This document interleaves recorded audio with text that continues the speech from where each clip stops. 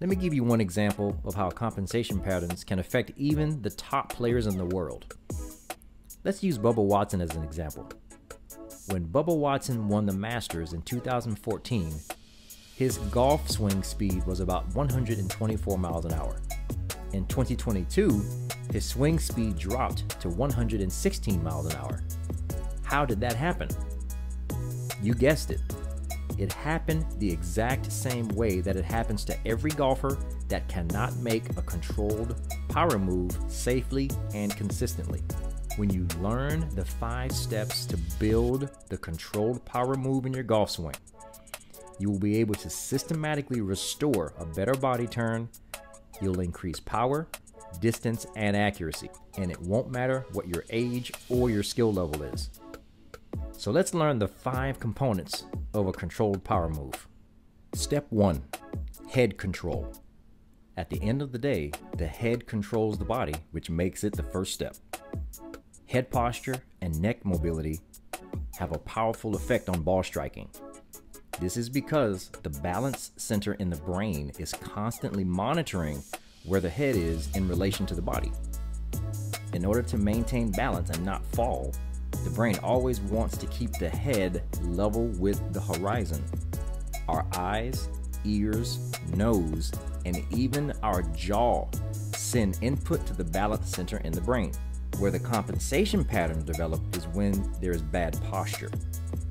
After working with clients, athletes, and patients for the last 34 years, I can safely say that 90% or more of people have bad posture in their head and neck.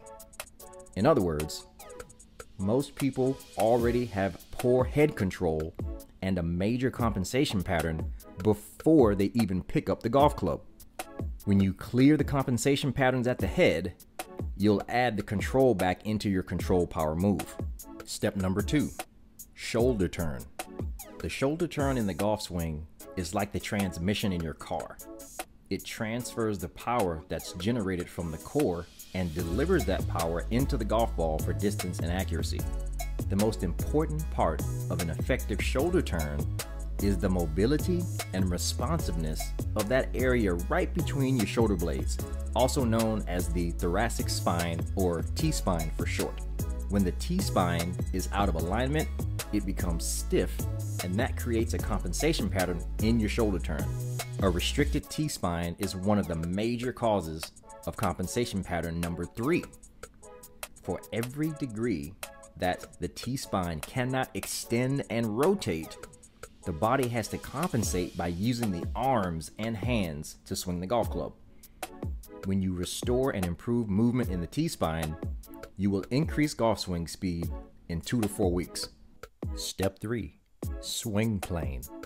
Maintaining a proper golf swing plane and the ability to hold the angle of attack without coming up or going down is critical for hitting consistent golf shots.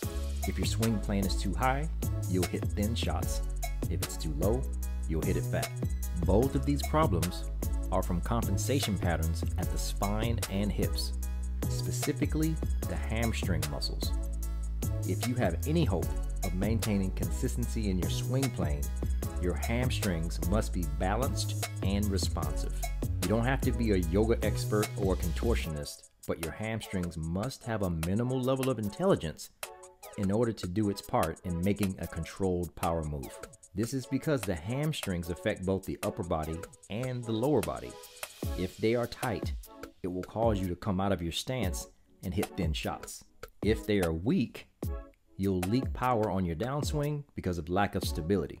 By incorporating drills that improve the resiliency and elasticity in your hamstrings, and then integrating that newfound movement back into your golf swing, is how you regain and build your controlled power move.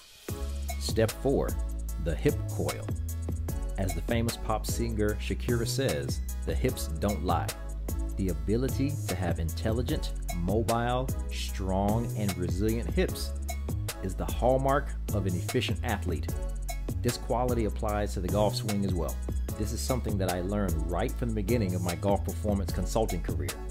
I had the opportunity to learn from top PGA pro Jim McLean, and His X Factor concept is where he teaches that if we can have the right amount of rotation between the shoulder turn and hip turn, you can maximize the use of the body's powerhouse. This puts you in the best position to make your best controlled power move. Steps 1 through 3 prepare your body to perform your best hip coil. The 3 areas that control your hip coil are hip flexors, hip rotators, and adductors, or your inner thigh muscles. If these muscles are tight, weak, out of balance, or uncoordinated, you'll develop compensation patterns in your golf swing. When you get this area flexible and strong, you'll literally release the parking brake on your distance and power, because you'll be able to access the power that's already hidden inside of your golf swing. Step number 5, mobility and body control. Mobility and body control takes all of the concepts from head control, shoulder turn, swing plane, and hip coil and combines them to work in your golf swing. Mobility and body control will also help create good muscle memory so you can get rid of or prevent compensation patterns. It will also help you warm up before you play golf so you start strong and don't lose shots because you're still cold. Mobility and body control will also help you maintain joint health so you reduce your risk of getting injured. These are the steps that must be taken to build a controlled power move inside of your golf swing.